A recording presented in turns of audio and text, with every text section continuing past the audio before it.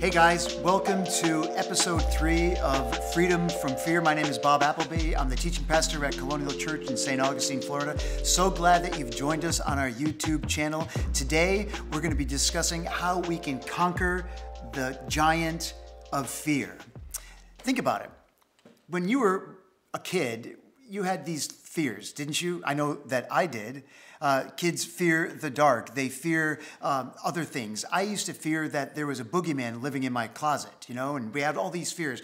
I don't fear the boogeyman as much anymore, but I've added to that. I've accumulated fears. That's just what life experience does to you. It's normal and it's natural, but it's not normal or natural for them to control us. And that's what we're about right here. We're talking about being delivered from the bondage of fear. We're going to be looking today at the story of David and Goliath, a teenager and a giant.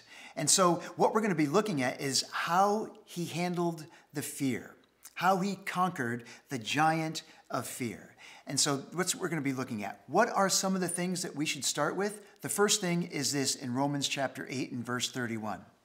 If God is for us, the Bible says, who can be against us? So right now, let's start by saying this. God is for you. He's not against you. He's not mad at you. He's not angry with you. God is on your side. He is for you. Many people believe that they have this condemnation that when they do something wrong, God is mad at them. But can I tell you something? That's the enemy. The enemy is trying to cause you to fear that relationship, and it becomes this giant in your life, and you feel like God is not for you. But God is not mad at you. God is on your side. God does want to help you. You might be thinking, man, I've been through some junk in my life. I don't even know if God is with me. But can I say something to you today? God is for you. Maybe that's what you need to hear right now, that God is for you. He's on your side. His hand is upon your back. His face shines upon you. God is for you.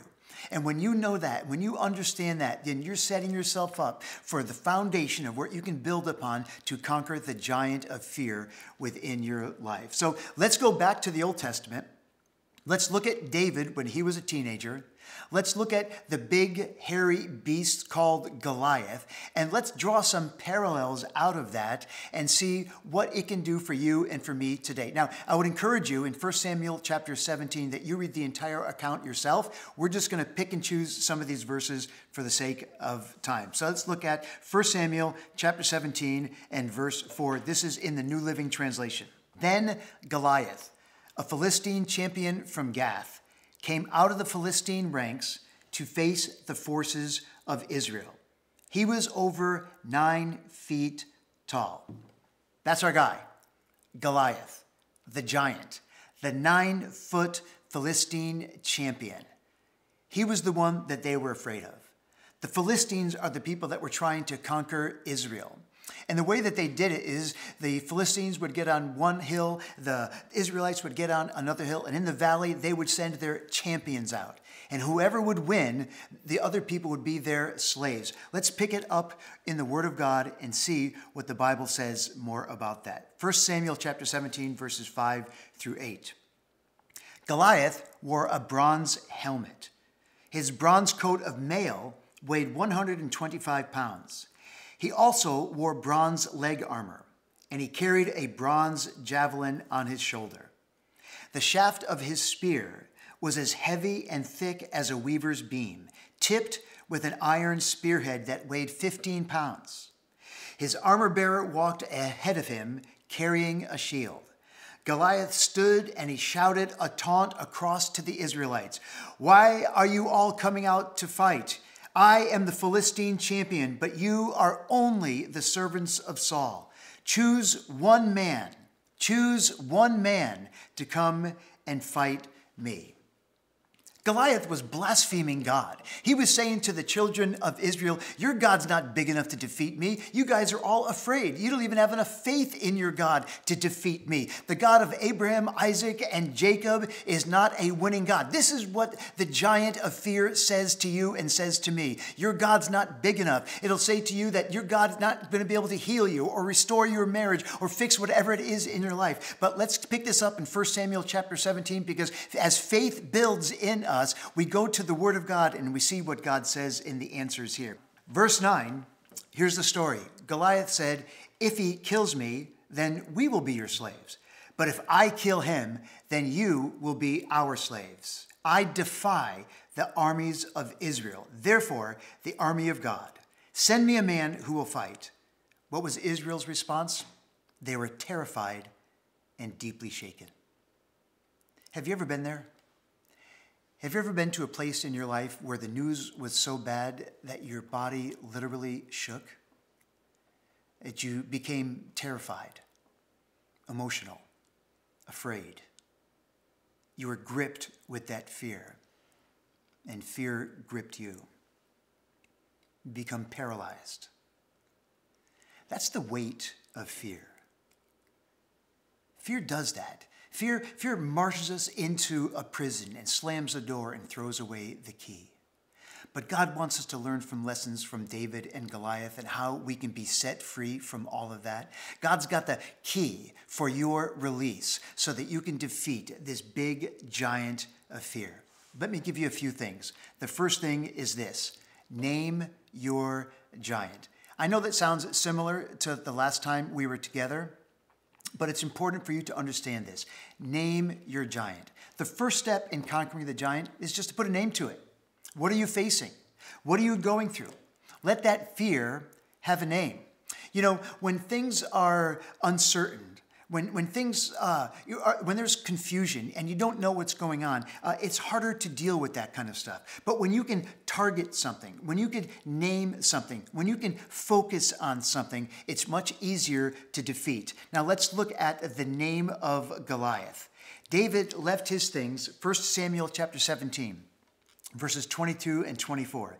David left his things with the keeper of supplies and hurried out to the ranks to greet his brothers. As he was talking with them, Goliath, the Philistine champion from Gath, came out from the Philistine ranks. David heard him shout, as he usually did when he was taunting the army of Israel. Goliath was doing this on a daily basis. As soon as the Israelites saw Goliath, they began to run away in fear. Now, what was the giant's name? His name is Goliath. That name, Goliath, in the Hebrew means this: uncovered. Write that down. We're going to get back to this in just a minute. His name, Goliath, means uncovered. Remember, he's 9 feet tall. He taunts the enemy. He blasphemes God. He yells at them. He tries to get angry at them, and he tries to get them to run. This is what your fear does. This is what my fear does. It yells at us. It shouts at us. It defies God. It blasphemes God. It makes us afraid. This is what it does. And Goliath, up until that time, was coming out every day and doing that. And up until this time, Goliath was undefeated. He never lost a single fight. And so there was good reason to fear him. The Israelites stayed there, but this big, loud, persistent, and seemingly impossible giant was coming at them day in, day out. And I have to ask you this question: have you ever experienced that? It's bigger than you are. How do you handle something like that?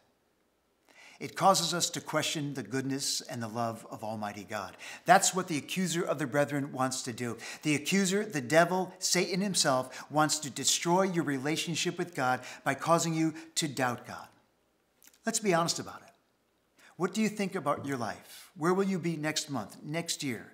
What's the biggest issue that you're dealing with right now? What is it? Think about the number of giants that might be in your life. You might have 2 or 3 or 5. They're not bigger than God, I can promise you that. We fear so many different things. And I don't want to be insincere or shallow in this at all, but I want to make a statement. And please, hope you can understand this. If you could name it, you can tame it. In other words, if you could name it, if you can put a target on it, it gives you something to shoot at, it gives you something to focus on, and it gives you something to get control over by the power of the Word of God. Can I be really bold also and say this to you? That many of us, we have our fears, and we make friends with them, if you will. We cope with them. We allow them. And we've not really gone to God about the fear. We've gone to God about the problem. But we've never gone to God and said, God, let's talk about my fear. I want to read to you from the Apostle Paul in the book of Philippians, chapter 4, verses 6 and 7, and listen to what the Word of God says. Here's truth. Do not be anxious about anything. Doesn't that seem impossible? God would never give us a command. God would never tell us not to do something if he was not going to equip us with the power to not do something. So if God says to you, do not be anxious about anything, that means it's possible for you to not be anxious about anything. It's possible for you to be free from all levels of anxiety, and that's the goal. Let's go on. Do not be anxious about anything, but in prayer, everything. In prayer and supplication with thanksgiving, let your requests be made known unto God. Let your requests be made known unto God. And the peace of God, the peace that can come only from God, which surpasses all of our understanding, will guard. That word guard there means to be a garrison of soldiers. Will guard your heart and your mind through Christ Jesus. So the first thing I want you to do is to name the giant. Put it on a piece of paper. Write it down. Put it in your phone. Whatever it is, name it. Take a look. Put a name on that giant, and then put that in your notes, and then we'll go to step number 2, and that's this. Ask God to replace fear with faith. Just simply ask God, God, replace the fear that I have with faith. Help me to trust you. You're asking God, you're seeking God, you're going after God. It's not going to shrink away. Your fear is never just going to leave because you don't like it. A pill will not get rid of your fear. Running away, taking a vacation doesn't get rid of your fear. The fear will always be there. It will always be knocking on your door. That's why you need to arm yourselves so that you can fight the battle of fear, get free from fear, not just for one day, but for the rest of your life. So to conquer the giant in your life, we're going to ask God to replace the fear in your life with faith, because fear and faith cannot coexist. When fear steps in, faith takes a back seat. Fear contaminates faith. Let's continue in the Word of God. And as we read this next portion of Scripture, I want you to notice David's faith grow and watch his fear leave. 1 Samuel chapter 17, verses 32 through 37. Don't worry about this, Philistine, David told Saul. I will fight him. Don't be ridiculous, Saul replied. There's no way you can fight this Philistine and possibly win. You're only a boy, and he's been a man of war since his youth. But David persisted. I have been taking care of my father's sheep and goats, he said. When a lion or a bear comes to steal a lamb from the flock, I go after it with a club and rescue the lamb from its mouth. If the animal turns on me, I catch it by its jaw and I club it to death. I have done this to both lions and bears, and I'll do it again to this Philistine, who is a pagan, for he has defied the armies of the living God. The Lord who rescued me from the claws of the lion and the bear will rescue me from this Philistine. Listen to his faith, his confession of faith, his faith in God. The history of what God did in David's life was amazing. He rescued me from the lion, he rescued me from the bear, and he'll rescue me from this pagan Philistine as well. Saul, the king, finally consented. All right, go ahead, and may the Lord be with you. Saul, who was the king, by the way, who some people think he was over 7 feet tall. He was the king. He was the one in charge. He was the general. And he said, the Lord be with you. Now remember, let's get back to Goliath's name. What does it mean? It means uncovered. When Goliath came on the scene, when fear comes on the scene, it uncovers something. When Goliath came on the scene, it uncovered the fear of Saul and of the Israelites. When Goliath came on the scene, it uncovered the faith of David. When fear comes on the scene in your life and in my life, it uncovers what's behind us. And so we have to learn that fear can actually help us get closer to God. Allow it to uncover what that distrust is, or what that anxiety is, or what that stressor is, and allow us to go to God. David had seen God work in the past, as you have. And that means God will work in your present, and God will also work in your future. God can take care of it. Fear reveals what's on the inside of us. Fear reveals my character. Fear reveals where I trust God the least. We covered that in episode 1. But when you face it, you only have two options. When you face your fear, when you name your fear, you only have two options. You can either run like the Israelites did, or you can face it like David did and fight and win. God doesn't want you to be afraid. God doesn't want you to be conquered by the fear that you can name Goliath. He wants to give you faith. He wants to give you the power. He wants to give you the love. He wants to give you the sound mind so that you can overcome faith and push the enemy away. Fear can actually increase your faith if you allow it to pull you to God.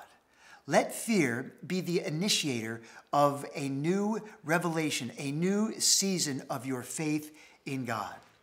Look what the Bible says in Hebrews chapter 11 and verse 1. Faith means being sure of the things we hope for and knowing that something is real even if we do not see it. Remember what it says in 1 Corinthians chapter 5 and verse 7? We walk by faith and not by sight. When you see that fear, it will increase within your life. But when you begin to walk by faith, when you begin to stand on the solid foundation of that God is automatically good in your eyes and you cannot conceive of anything else but God, He is good, He is holy, He is righteous, He is loving, He is forgiving, He is merciful. When you believe that about God and you run towards God, fear will dissipate within your life. It's the evidence of things you cannot see yet. Faith says, I cannot see it, but I believe it. Faith says, I believe it, and therefore I will see it. So have faith in God that He's going to deliver you from fear. Have the hope so that it burns within your heart that God is going to be bigger than any problem you will ever face. Maybe you can't see your way out. Maybe you can't figure your way out. Maybe you can't fight your way out, but God can. And this is the time where we take our faith and we muscle our faith into believing in God by focusing on Him. Number 1, name the giant. Number 2, ask God to replace the fear that you have with faith. God bless you.